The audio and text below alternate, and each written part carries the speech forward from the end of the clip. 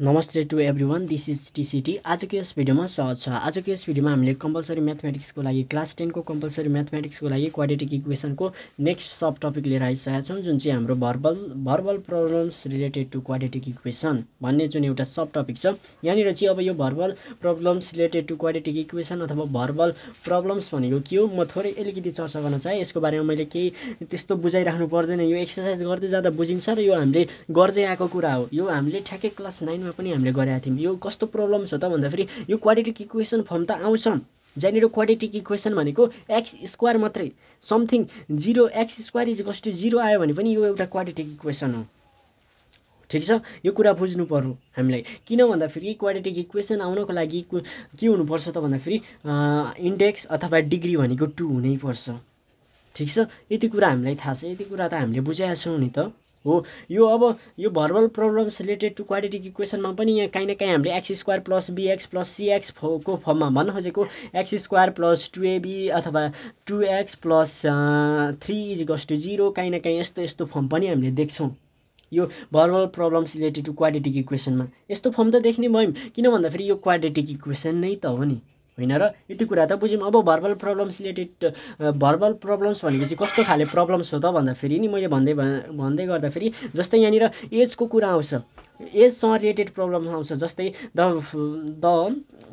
The age of sun is half then that of his father before 5 years after 10 years hence then अथवा जे भनेर पनि यस्तै यस्तै प्रब्लम्स हो। अथवा अझै नम्बरसँग पनि रिलेटेड राख्छ यो भर्बल प्रब्लम्सले। जस्तै the some of 2 कन्जुकेटिभ number, the some of square of 2 numbers, यसरी पनि सोध्छ। अनि त्यसै गरेर डिजिट रिलेटेड टु डिजिटसँग पनि सोध्छ। भन्नु खोजेको the some of 2 digit number is this much and when digit is reverse the number will be this much, or when 45 is subtracted from the digit then this one is equal to this भनेर सोध्छ। अनि अझै यहाँनिर कस्तो problems relate हुन्छ त भन्दाखेरि जियोमेट्रीको problem, मेन्सुरेसनको problem. Geometry भन्दै गर्दाखेरि ट्रायंगलहरूसँग रिलेटेड, अनि मेन्सुरेसन भन्दै गर्दाखेरि यो मेन्सुरेसन भनेको सिम्पली के हो त मेजरमेन्टसँग रिलेटेड हो। जियोमेट्रिकल फिगर दिन्छ र जियोमेट्रिकल फिगरको लेन्थ ब्रेथहरू दिन्छ र दिँदै गर्दाखेरि एरिया पनि दिन सक्यो अथवा केही न केही दिन्छ। अनि त्यहीँबाट चाहिँ हाम्रो काहीँ न काहीँ एक्स स्क्वायर प्लस ए केही न केही देख्छौँ। अझै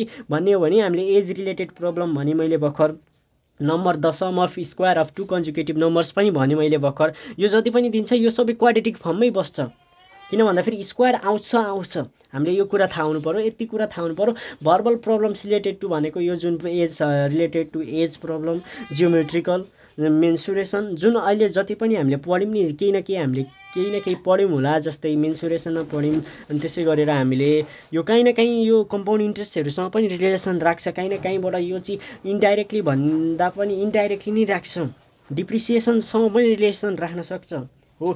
यो यस्तै खालका प्रब्लम्सहरूसँग रिलेटेड राख्छ जुन चाहिँ भर्बल प्रब्लम्स हो भनेर बुझ्नु पर्यो। यति नै हो, मैले यस्तोको बारेमा त्यस्तो चर्चा गरिराख्नु पर्दैन। हामी एक्सर्साइजमा इन्टर गरिसके पछाडि अझै हामीले राम्ररी बुझिन्छ है त यो के रहेछ कस्तो रहेछ भन्ने कुरा। जस्तै यहाँ क्वाड्रेटिक इक्वेसनको हाम्रो कहाँ छ भन्दाखेरि नि आजको यस भिडियोमा हाम्रो एक्सर्साइज कति छ, एक्सर्साइज 8.4 रहेछ है त। यहाँ हेरौँ न एक्सर्साइज 8.4 जेनरल सेक्सनमा। यहीँ हेरौँ न जियोमेट्रिकल फिगर्सहरूको सेप्सहरू त आइसक्यो। अब यहाँनिर काहीँ न काहीँ एक्स स्क्वायर नत्र केही न केही देखिन्छ र देखिँदैन भने हामीले त्यहाँनिर गर्न बाध्य हुन्छौँ र एक्स स्क्वायर निकाल्छौँ।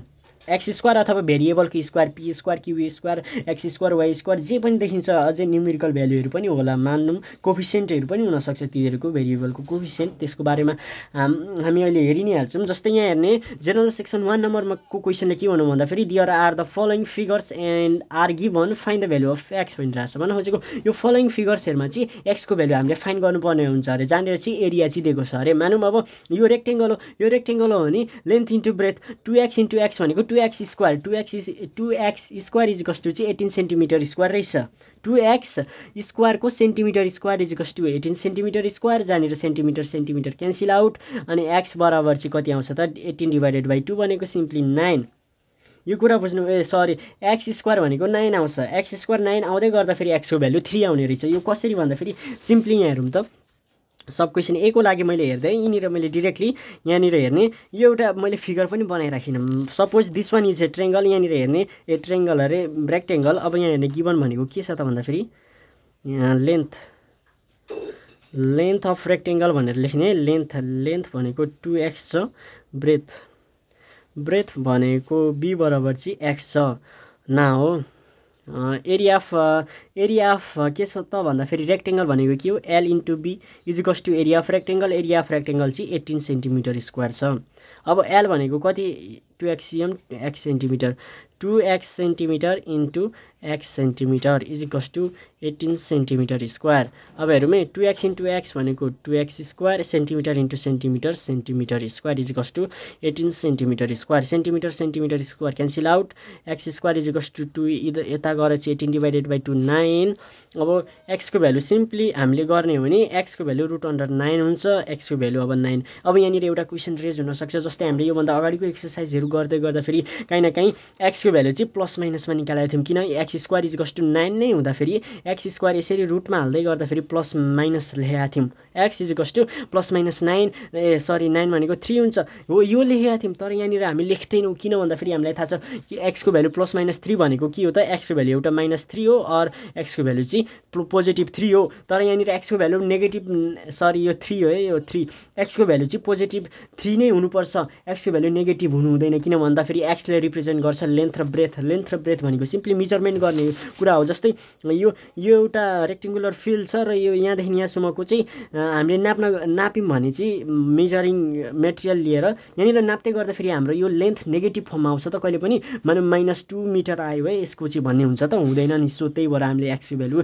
नेगेटिभ लिनौँ x बराबर चाहिँ 3 रहेछ 3 अब 3 भनेको के हो त x को भ्यालु 3 आउनु भनेको यहाँनिर 3 सेन्टिमिटर चाहिँ यो रहेछ अनि 3 2 6 यो रहेछ 6 सेन्टिमिटर चाहिँ यो रहेछ माइनस आउँदैन है त यस्तो केसमा यससँग जस्तै मेजरमेन्टसँग रिलेटेड कुरा म्याग्निट्युडसँग रिलेटेड कुराहरू नेगेटिभ आउँदैन अब कुन सेन्समा बुझिन्छ त्यसरी बुझ्नु पर्यो जस्तै हामीले मेजर गरिँदैछ भने आफ्नो हाइट मेजर गरिँदैछ भने माइनसमा आउँछ त पोजिटिभमै आउँछ नि त औ यो कुरा बुझ्नु पर्यो अब त्यसै गरेर 2 नम्बरको पनि सिम्पल छ आजको यस भिडियोमा हामीले सिम्पल क्वेसनहरूलाई हेर्नेछौँ भने नेक्स्ट भिडियोमा हामी भनौँ न हाम्रो ओरिजिनल क्वेसनहरूलाई हेर्छौँ एकदम सो यहाँ हेर्ने if 6 is added to the square of a positive number भनिरहेछ यहाँनिर कुरा आइ त हालो स्क्वायरसँग रिलेटेड कुरा छँदैछ नि the some is 70 find the number भनिरहेछ भन्न खोजेको अब यहाँनिर सोल्युसन हेर लेख्ने लेट हेरौँ है if 6 is added to the square of positive number भनिरहेछ अब यहाँनिर हामीले पोजिटिभ नम्बर चाहिँ गर्नुपर्छ लेट